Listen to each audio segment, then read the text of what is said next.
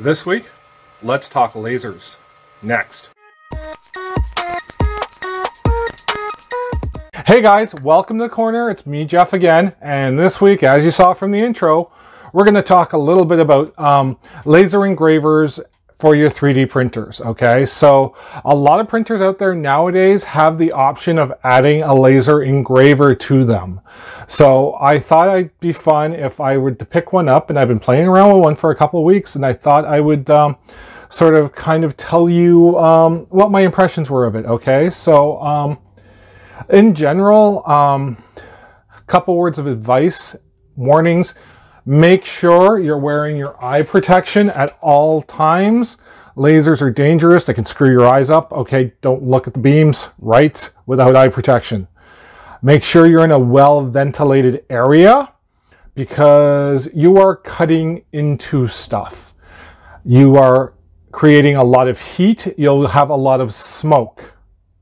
Okay, and depending what you're cutting into, you're going to have some toxic fumes anyways. I guess everything that you burn will have a toxic fume. So yeah, make sure you're well ventilated, okay? Make sure you are monitoring what you are laser engraving. I would not suggest leaving a laser engraver alone for a long period of time, okay?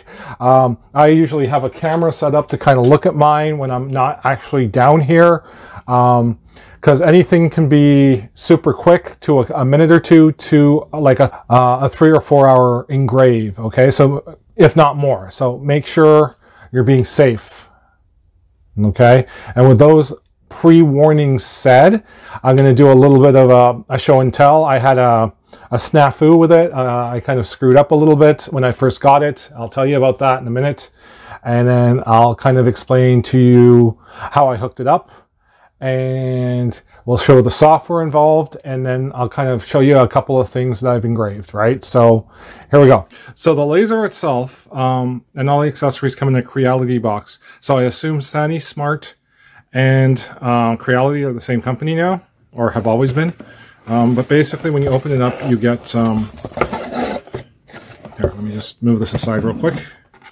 You get 4 little wooden planks like this to start your journey. A small set of instructions. Now you get a pair of safety goggles. These are very important. Good ventilation as well is what you're going to need. And you actually get the laser module itself. So this is the laser module that they sell you. I believe it's a 1.3 megawatt laser. It can cut into wood, plastic, leather, vinyl, stuff like that. So but it's not going to cut wood. It's going to engrave. Let me rephrase that, right? So I'm going to tell you a little story here. So I followed what their setups were, which is basically, let's see here, hook it up to the board and turn it on. Now, I have it actually on the Tronxy itself, and the reason why I have it on the Tronxy itself is because you got that small little breakout board at the side, so I thought it would be super easy to hook up. However, here are the instructions. Now you see what we're missing here is this adapter board. Now in the middle of this adapter board right here, that is basically a step-down converter to convert to make sure the laser is, it's 12 volts. And it's most printers are 24 now, so it just steps down the current to make sure you're getting 24. But my problem was that I plugged it in and I forgot that Creality printers and Tronxy printers are actually wired backwards.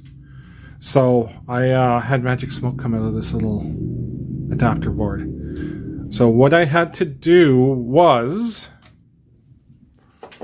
I basically put a buck converter in myself, and I'll show you the wiring for this. I used actually Michael from Teaching Tech. He did a video of lasers about a year or so ago, where he showed you when you're using a buck converter how to wire it properly, so it maximizes The output, due to the fact that the capacitors in there, will slow it down a little bit. But yeah, so you can still use it properly. Just make sure, check your polarities, make sure you're using the right polarity. That was my mistake. I made a mistake on that, but all said and done, I wired in the buck converter directly to the power supply. So what I did was I took the negative lead here. Unfortunately, yes, I know I have a red heat shrink on here, off of the part cooling fan, and the positive lead is, let me just get this out here, apparently got stuck behind the stepper. There we go. To the end of the cable, and basically you just plug it in, right? And then that's it, and then you should have your laser working. So I went to good old Amazon and I bought this SainSmart 3D printer laser engraver, which is a 1.6 watt. If you scroll down, it will give you 2 links and resources, one for the software and profile and one for the installation guide. Now the installation guide is basically just a quick little video explaining to you simply how to install it, what the components do, your focal point and stuff. So your focal point has to be 100 mils above, and then you adjust your focus knob and get it to where you want it to be. Now the software that comes with it is a laser grave software. Now this one here was all in Chinese instructions, or not even instructions, all the icons and stuff. So I didn't even bother with it, to be honest with you. Creality Workshop and G-code generator. So what I ended up doing was, in Creality Workshop, I did this Star Wars logo, and I'll show you that in a few minutes. But I didn't like this because it didn't look to me like it had a lot of options for settings and stuff.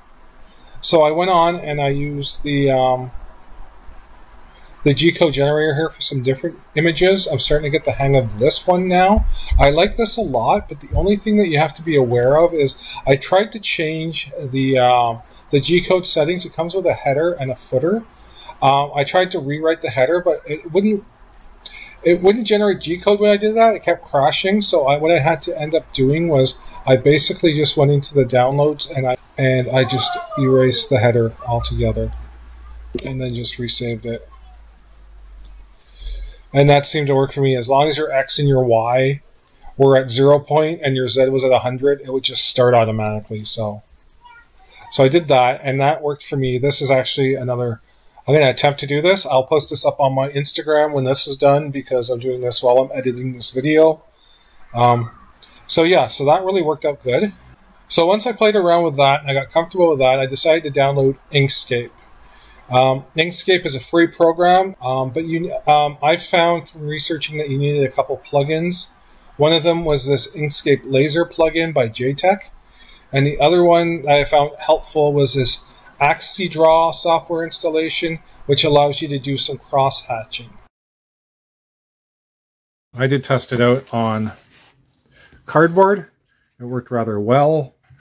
I have one of these plastic Prusa trays. I don't know if you can see that there. It did cut into a groove right there. It is just an outline, but you can see that pretty clear, right? So I tried a false skin for a book. As you can see, it lasered quite well. Oh, and then I decided to try it on a little bit of a PLA phone case. And again, as you can see, it is just outlined quite well. So that led me to think about how I was going to engrave in plastic. So what I did was I printed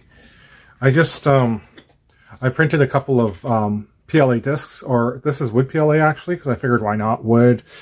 I might have a better shot at it. And then I slowly started to kind of play around with engraving. And as you can see, I got some burns in there and stuff like that, which is fine because that's learning, right? So with the lasering, what it is it's kind of the strength of the laser versus the speed of the laser. And these are your factors that you kind of have to play with in order to get some decent stuff. Example, like if you look at that, I was trying to do my logo with all infill, and yeah, that's pretty charred, right? So that didn't work, but well, it was a good test, right? So I did that, and then I was like, well, hey, my wife, she likes her stuff. So I kind of just played around and tried to get, engraving her name and just playing around with the plastics. But using Inkscape, I noticed it just did the outlines. So I looked for an add-on, and I found one for cross-hatching.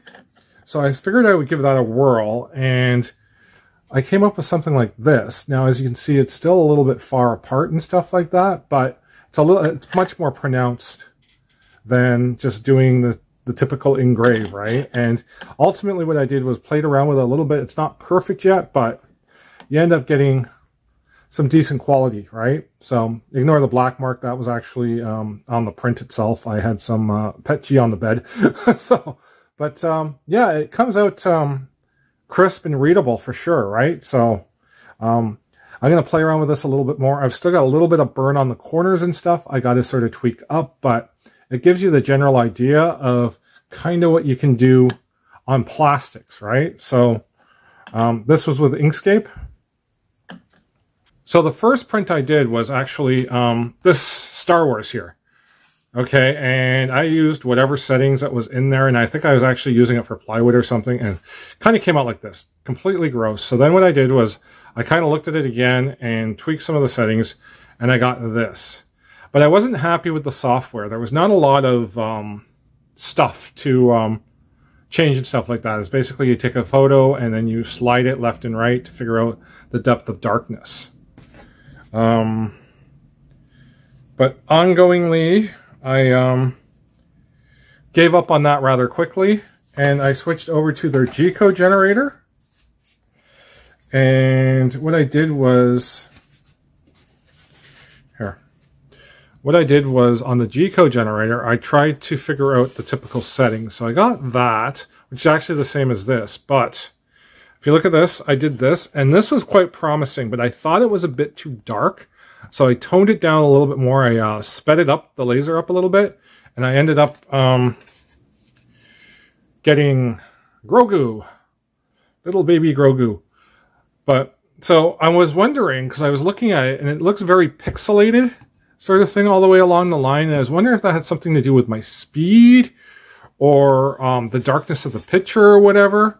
And I think it came down to actually the resolution of the picture I was trying to import into the G-code generator.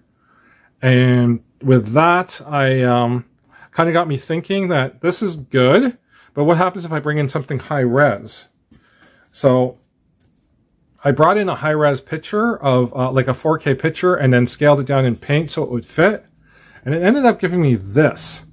Now, I think that is pretty well darn perfect, except for the fact that my board was too short and I chopped off his ears. But yeah, that's the quality that you're going to, like, I'm extremely happy with that. And that's with the G-code generator that came with the software. So, like, I'm ecstatic with that. Like, I think that's a really, really good print. And it looks really awesome, right? So, yeah. And so this I'm very happy with. The plastics I'm very happy with.